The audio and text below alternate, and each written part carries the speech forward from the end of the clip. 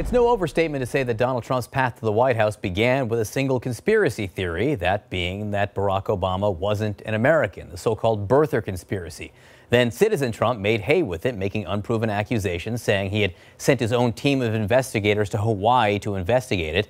None of it was true. All of it was debunked many times over. But no matter, it served as a launch pad for Mr. Trump's embrace of conspiracy theories, extending right into his presidency, right into this week. Here's Randy Kay. President Trump first jumped on the latest Hillary Clinton conspiracy, which has already been debunked, presumably after seeing this. Now there are reports, and this doesn't surprise me in the slightest, that China was hacking her emails in real time. That was last night. Then right after Fox's Laura Ingraham signed off, President Trump parroted the theory in a tweet. Hillary Clinton's emails, many of which are classified information, got hacked by China. The report, as the president called it, actually began before Ingraham, when conservative website The Daily Caller claimed that a Chinese company in Washington, acting as a, quote, front group for the Chinese government, had hacked Clinton's private server.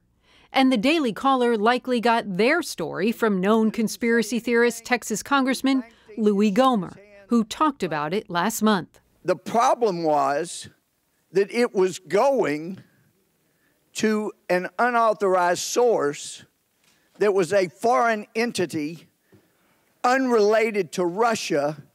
Unrelated to Russia or China, or it turns out to anyone. That's because, according to the FBI, who conducted the investigation into Clinton's servers, none of this is true.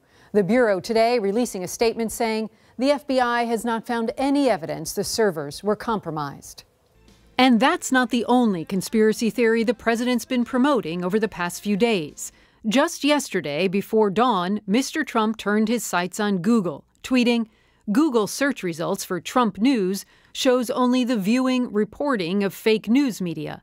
In other words, they have it rigged for me and others so that almost all stories and news is bad." Trump was parroting an article by a conservative blog and a report on Fox Business.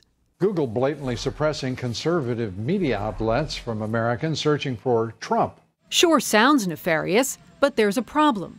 There's no real evidence to support the claim. In fact, Google was forced to respond saying it never ranks search results to manipulate political sentiment.